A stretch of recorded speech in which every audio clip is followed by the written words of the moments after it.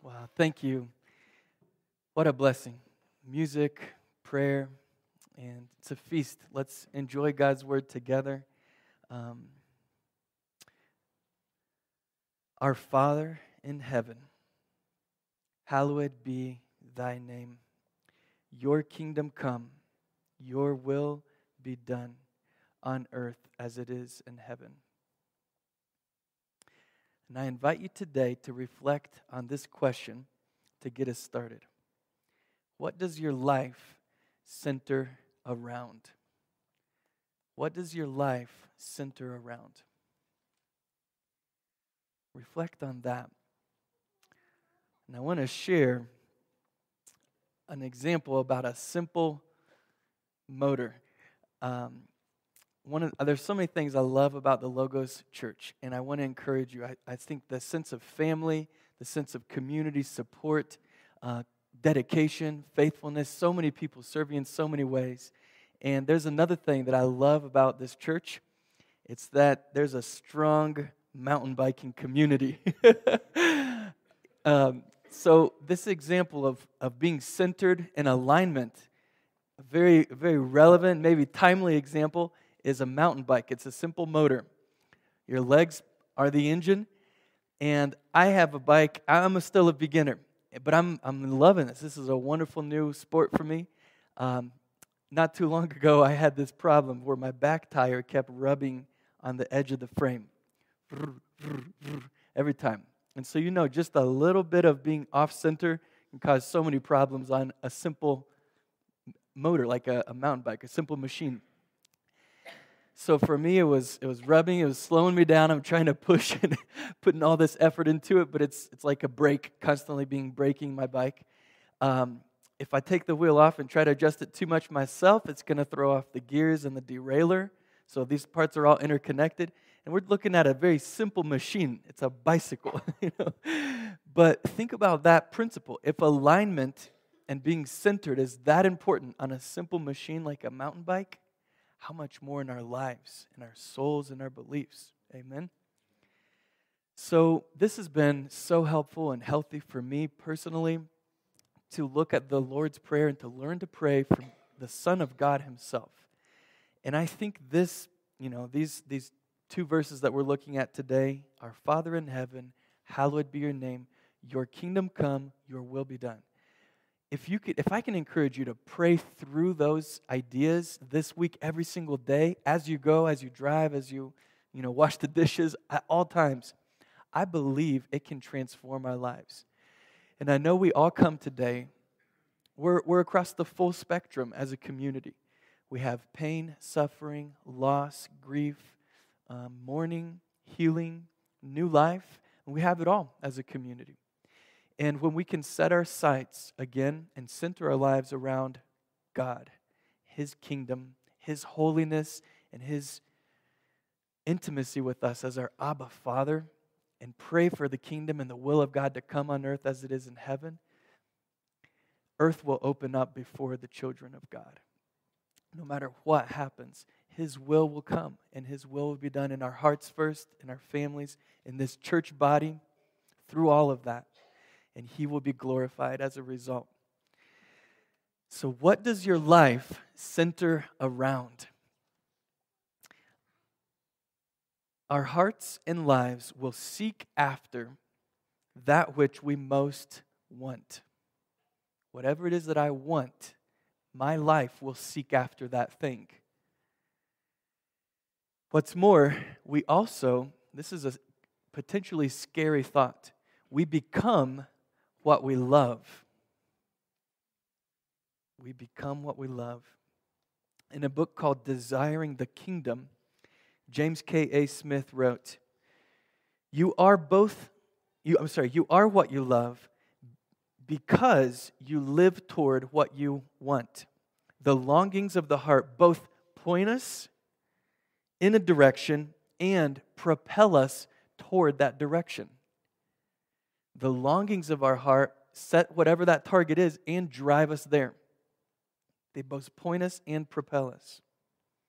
So what do you want? What is it that your life centers around? And what do you truly love? And I believe for each of us every week, we need this time with the church, in God's Word, with song, with prayer, to correct our hearts and our love, to readjust our desires. We need this weekly, don't we? I get distracted and pulled in so many different directions. It bounces from achievement. That's the thing I really want. And then it bounces to, no, it's not achieve anymore. I just need to rest. I need to know when I can maybe retire or find that end to my work. Maybe it's security, resolution to a stressful relationship. All of these things are good. But you can also see how it becomes a slippery slope, and that becomes my obsession.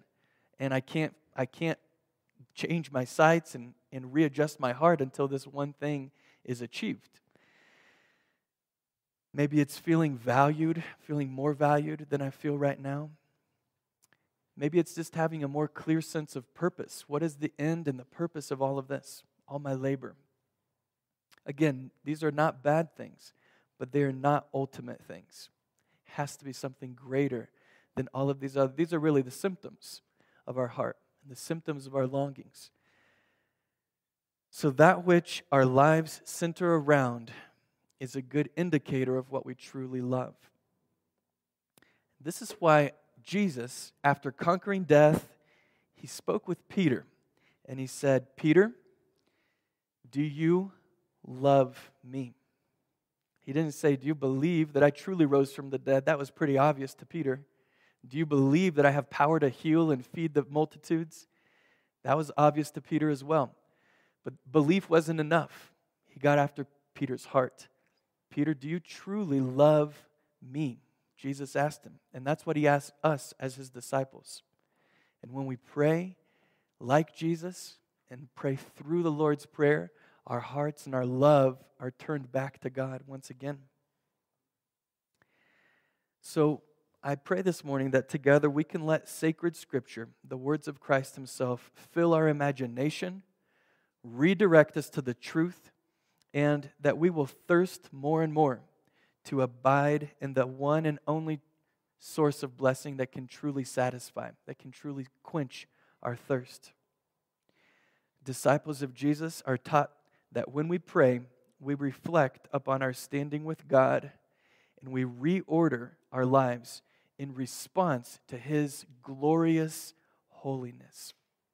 And let's start with that first. Our Father in heaven, hallowed be your name. Well, Jesus was speaking to disciples who were Hebrew. So we need to understand a little bit first, what was their connotation when God says hallowed, or when Jesus said hallowed be your name? What were they thinking when they heard this word hallowed? It's an Old English word, and it is synonymous with holy. So hallow, these hallowed waters, some would say, they're sacred, so they need to be hallowed. They need to be treated as sacred. For the Hebrews, the idea of holiness, we usually can think holiness means to be set apart for something sacred, and that's true. But I hope we can visualize in a more true sense, like based on the history of this Israelite nation, how did they picture the idea of holiness? So I think you can go way back, with God forms covenants with people throughout their history. And let's just jump in this timeline of covenants. Let's jump in with Moses. It's truly the birth of a full nation as opposed to a family or a tribe. So with Moses, God reveals His holiness to him when he's all alone on a mountain called Mount Sinai. And he sees this fire and a bush that's not being consumed, and he hears the voice of God. But it's kind of covered and hidden, and Moses says, I want to see your glory. Later on he prays, I want to see the full glory of God. And God says, you will not be able to see my face, but hide in this cleft of the rock, and I will pass by, and you will see me in my glory. So that was one of Moses' encounters with holiness. Then he sees the supreme might of God over and above Egypt, the most powerful empire in that part of the world at the time. God demolishes the power of Egypt and sets His people free. He rescues many. They pass through the Nile.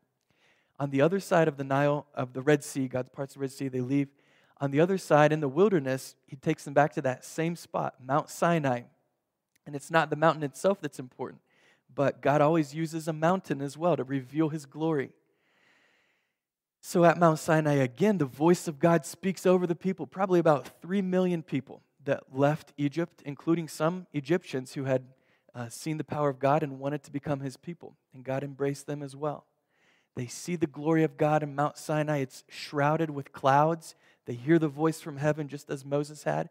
And when Moses comes down from the mountain, remember, the first time he had seen fire and light in the bush. Now he comes down having seen the glory of God as this light as well.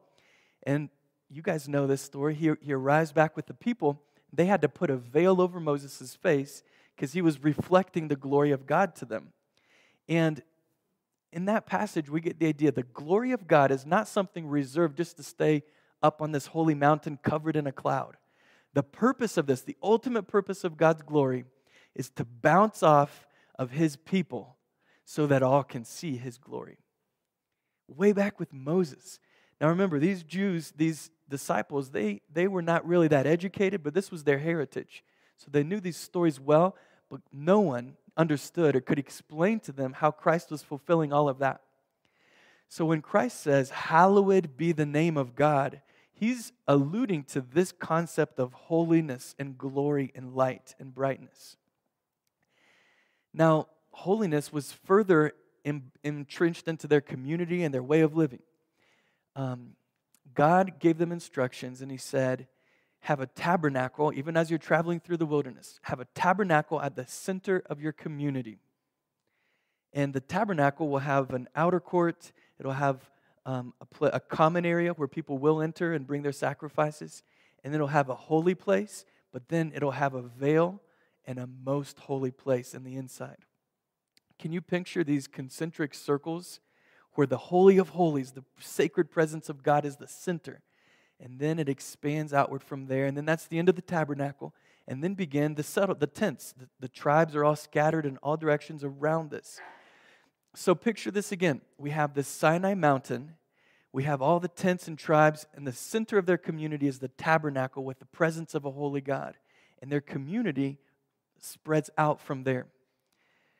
So we ask that heritage, what is your life centered around? Well, their life was centered around the holy presence of God in a very physical, literal sense. That's what centered their lives. And when God gave them the commandments, again through Moses, remember the Sabbath, one day, that's a strong ratio, 6 days of work, 1 day of Sabbath. And he says, remember the Sabbath, what's the second part? By keeping it holy. So once a week, we're centering our lives around the holiness of God. It's set apart, it's sacred to receive, honor, and then reflect his glory. So when Jesus teaches his disciples, he says, hallowed be the name of God. He's saying this same Hebrew entrenched thousands of years of history of honoring the holiness of God, that is not changing. God is no less holy. Hallowed be the name of this sacred, precious God. That's not changing. But he couples this idea of God's holiness, he couples it with something that was earth-shattering at the time, and it should be today as well. This same holy God we can refer to as our Abba Father. And the Abba is a very endearing term. It's like daddy. It's like a childlike faith. For the Israelites, this was not their view of a holy God. Their view of a holy God was a God who, if you do not handle the sacred things well, he has the power to strike you down dead. If you enter the Holy of Holies without being consecrated, you need to fear for your life. This is why they would attach a bell onto the ankle of the high priest when he'd go in once a year to do the sacred commandments and carry out those sacraments in the Holy of Holies. Because if he died, they needed to know so they could pull out his body. You could only enter the presence of a holy God with a rope tied to your ankle and bells on your ankle so they could hear whether or not you had died in the presence of a sacred God. And Jesus says, our Father, not just his Father, the Father, the perfect Lamb, He's involving His disciples now, the family of God. Doesn't that blow your mind? That's what Christ is making possible through His work. How does this happen? Well, this is the wonderful work of Christ, which we've, I think it's like a prism where the light can shine. We see it in so many different angles. So I want to capture how this is possible with one text, Hebrews 1, verses 1 through 3. The author of Hebrews writes, "Long ago and at many times and in many ways, God spoke to our fathers by the prophets. But in these last days, He has spoken to us by His Son, Jesus, whom He appointed the heir of all things, and through whom He also created the world. He is the radiance of the glory of God and the exact imprint of His nature. And He upholds the universe by the word of His power. After making purification for sins, He sat down at the right hand of the Majesty on high." Jesus then invites His disciples to look at God as the prodigal son had. Do you remember this parable that Jesus told of the prodigal son? Asked for his inheritance early, shaming his father, ran away, blew it all, spent it all, and was abandoned, was living in the middle of the pigs, literally, the pigsty and the slop that they were fed. And he comes to the Father in his filth and stink, and as he's walking down the lane toward his Father, this is the image that Christ gives us of God our Father. It's a God who, despite that treatment, takes His robes up shamelessly, shows His legs to whoever's watching, and runs to embrace His Son. That's when we picture our Father in heaven. He's no less holy, but through Jesus, we can now view our Father as this, as that Father who runs to embrace us, stinky, poor, helpless sinners. He throws His arms around us and weeps when we come running to Him and wanting to be restored into His family. So Jesus reminds us, when you are at peace with your Father, that's when you are fulfilling your purpose. You cannot be at peace with the Father until you know the Son. Only through Christ can you have that type of peace with Father, to call Him Abba and run into His arms like a prodigal son. And He is no less holy, but Christ's holiness washes over you, and you can enjoy that type of fellowship.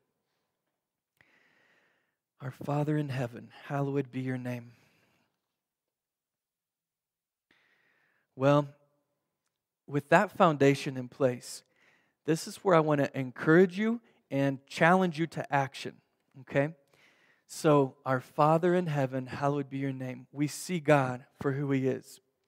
Now we move to our encouragement and our action.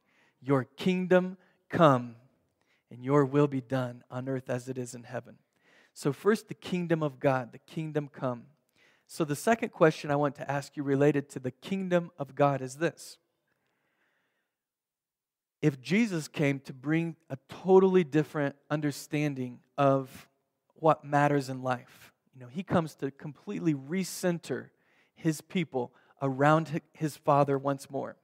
The holiness of God is the thing which centers our lives. If Jesus came to do that, there's going to be disruption. The patterns of this world, the way things typically arrange themselves, are no longer okay.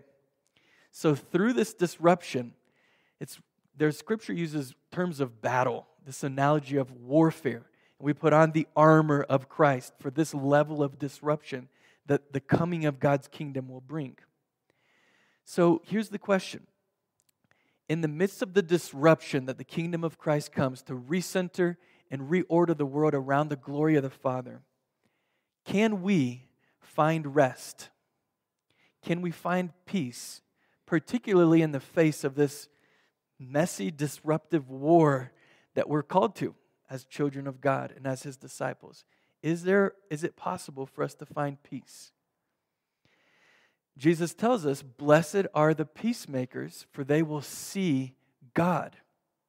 And if we're going to see this holy God, Christ made it possible. He tore the veil of the temple. He makes it possible. But to see God, we need to be peacemakers. The idea of peace in Scripture is not like I would typically think in the USA. It's to not be at war, or to simply not have war on the American soil, or to not have to have a draft to get more soldiers in the army. That level of peace is a very low bar. The Hebrew, the biblical understanding of peace is shalom, and this is a relational peace of complete rest, not just to simply cease fighting, but to be at complete relational unity restored. That's our unity with our Creator, our unity with one another as God's people, and even our peace and relational unity with this very earth. This is the same earth God will redeem someday. And He's in the process of healing this land and redeeming the very land we have.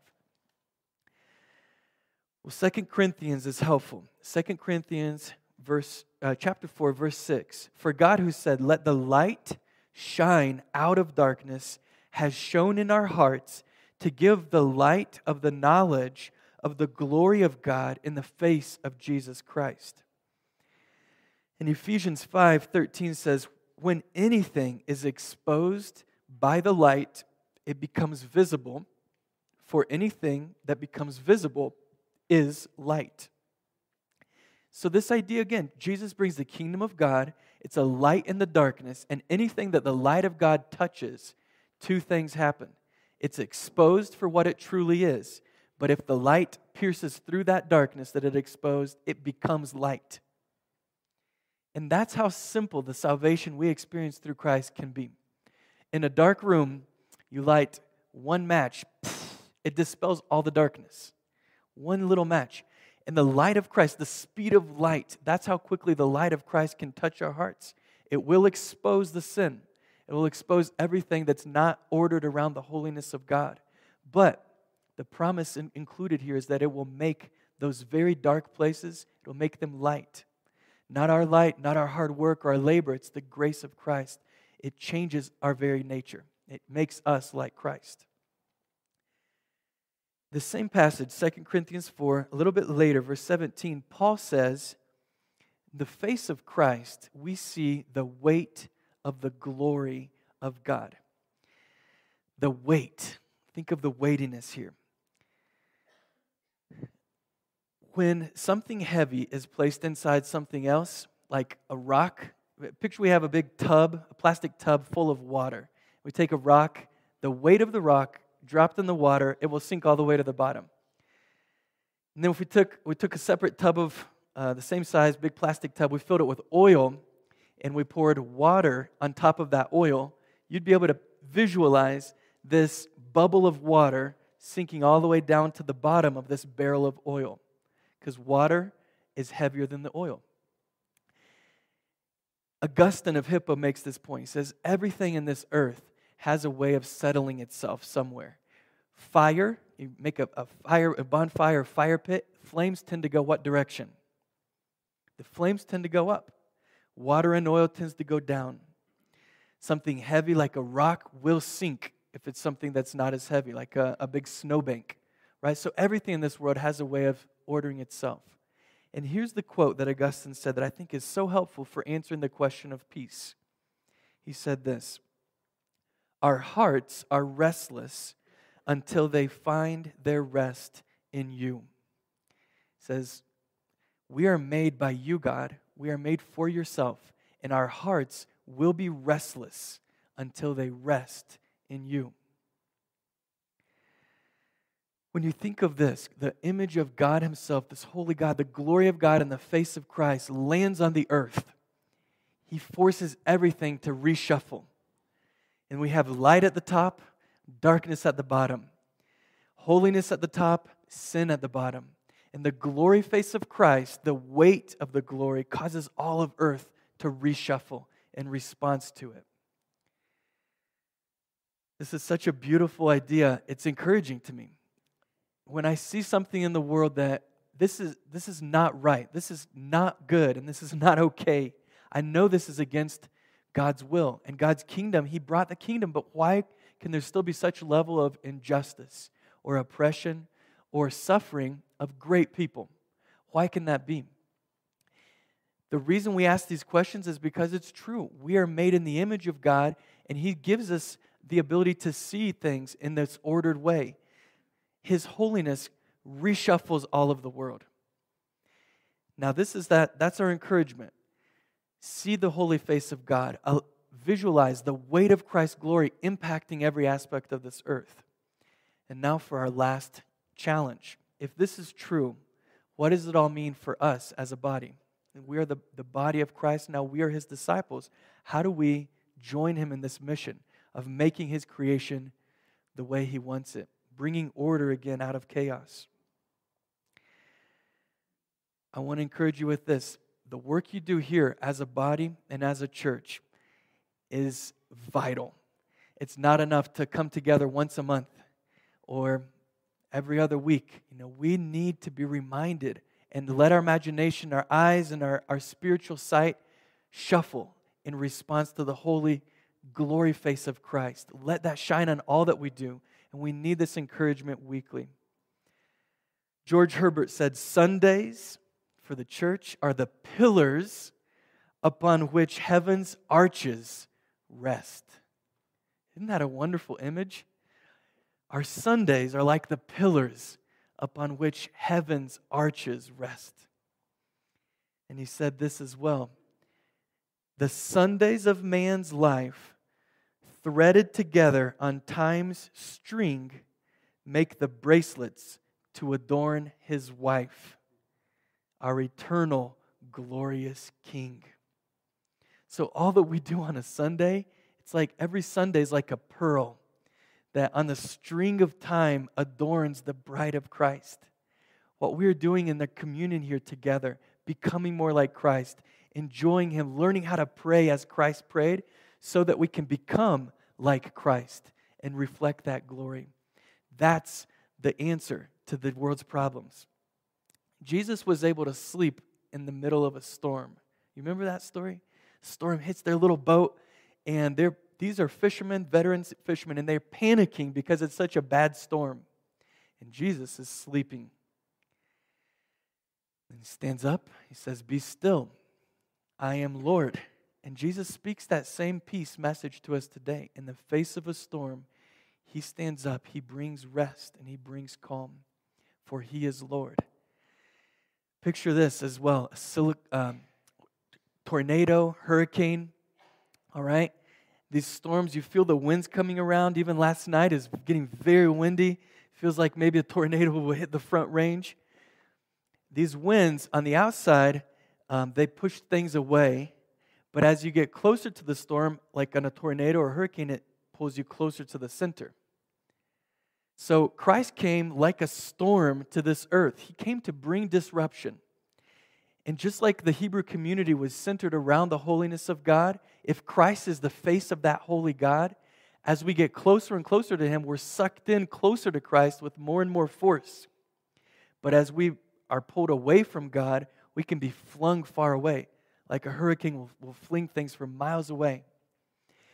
But as we're drawn into the center, the epicenter of that volcano or that hurricane or the tornado, that's the eye of the storm. It's peaceful.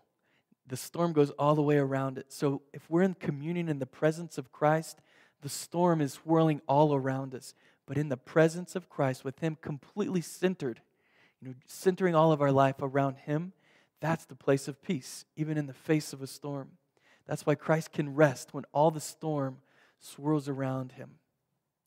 If we get caught in no man's land and we have one foot on the outside of the camp and one foot thinking about Christ, we will be thrown up into the sky. But as we pursue Christ, as we seek Him, we will find Him. And in finding Him, we experience that peace right in the heart of the storm. Our Father in heaven, hallowed be your name. Your kingdom come, and your will be done on earth as it is in heaven. What is God's will for the earth? What is our place in this world? What is the end of all of this? Well, we remembered holiness by remembering the Israelites. And our place in the world is actually the same as God's people has always been. Think of God's people. They had been blessed way back to Abraham. You have been blessed in order to be a blessing to all the nations of the earth. That's always been God's covenant mission. God's people, as they were delivered out of Egypt, they were no longer slaves. They were ransomed, and they belonged now to God. They were part of His family. Their identity was that they were God's people. They were no longer tormented by their slave owners, by the Egyptians. Their life of grief was now buried, just like Pharaoh's armies had been buried in the Red Sea.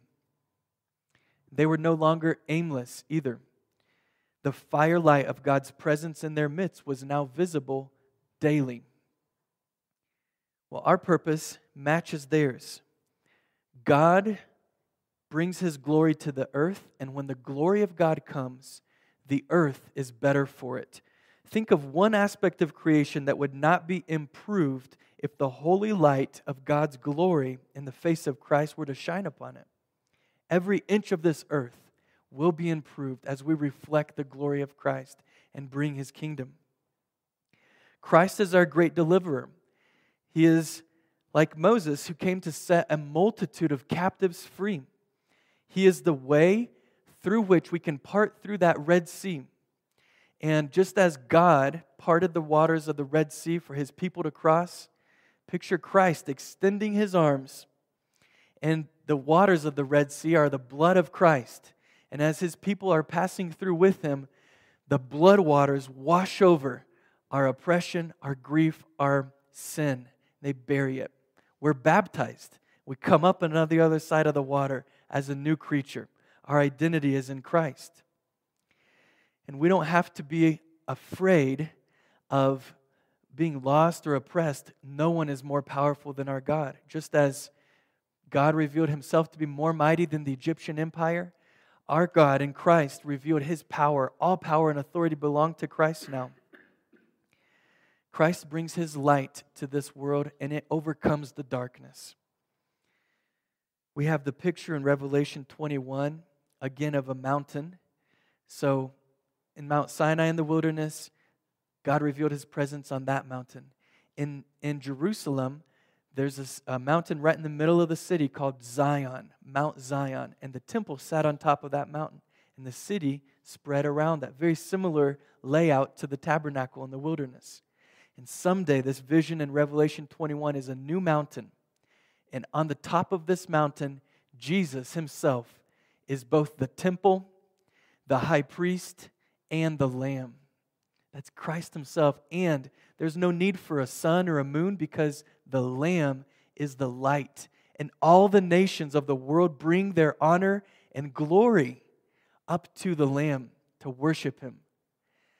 So we have the opportunity through Christ now. The veil is no longer there. We reflect the glory of Christ to the world. And when we do that, His kingdom comes and His will on earth happens. We see that then, like the arches of heaven. We see this in God's people. This is the kingdom of God and the will of God for the earth, that we be like Him and reflect Him.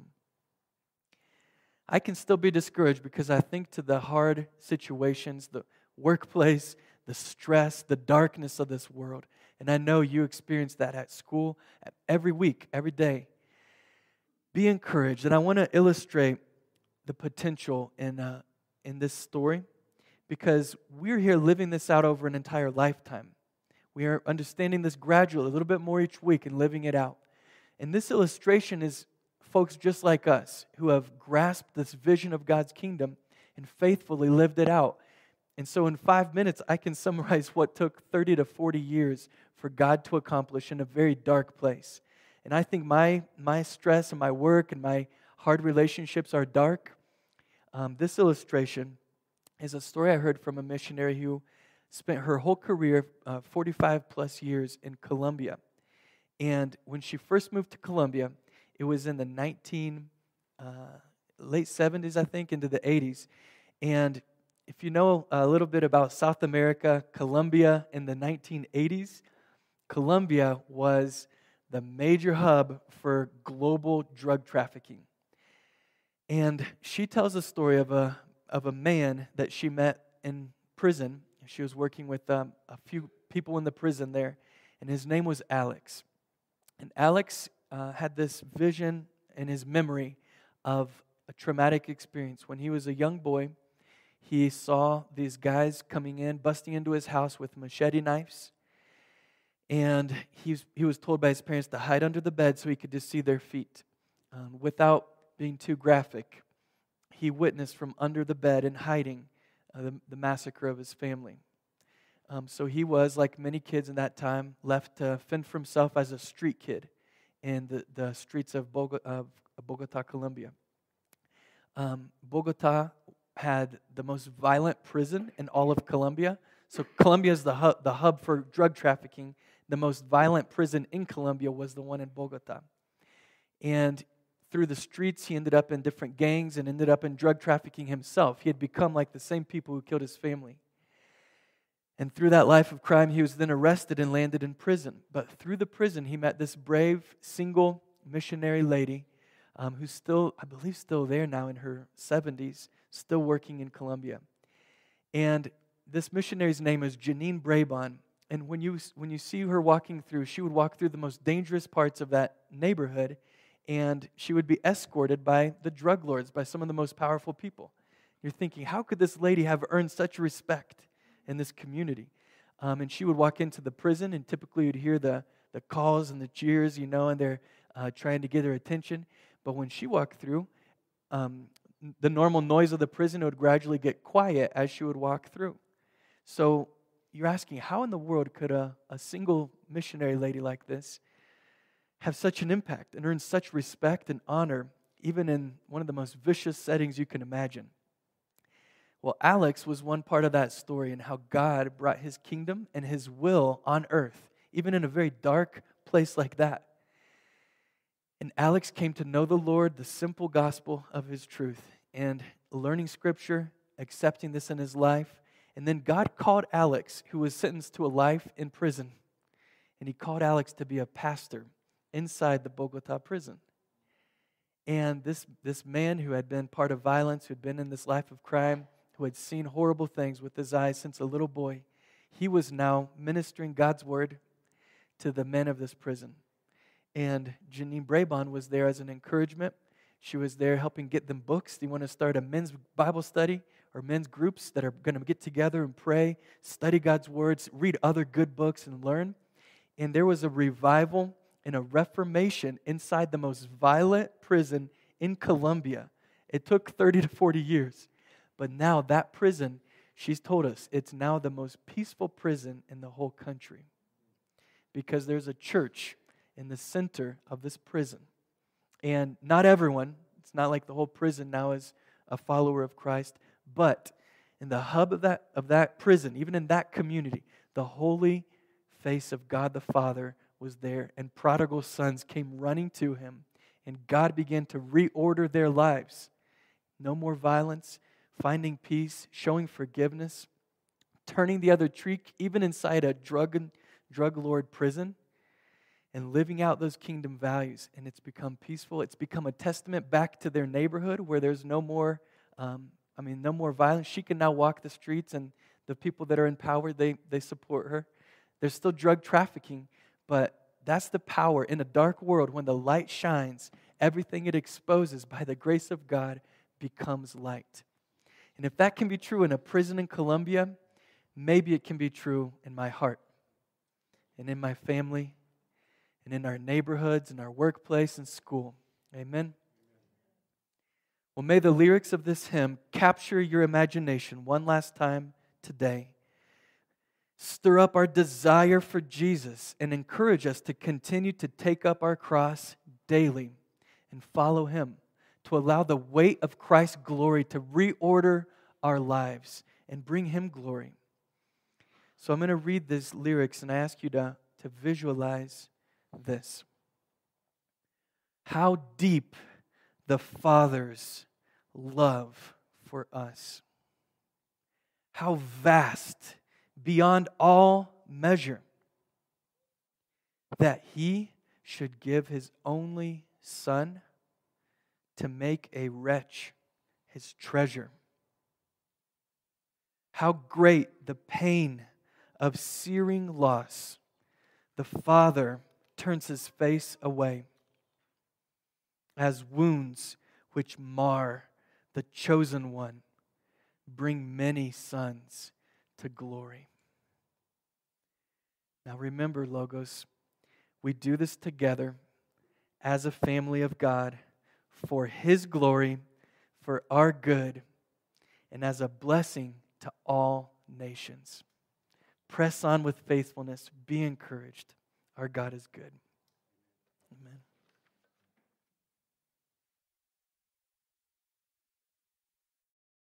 Today, as Moses again blessed Aaron and the priests, because through Christ we are now a nation of priests, and we fulfill that same purpose in the world today. So the Lord bless you and keep you. The Lord make His face to shine upon you and be gracious to you. The Lord lift up His countenance upon you and give you peace.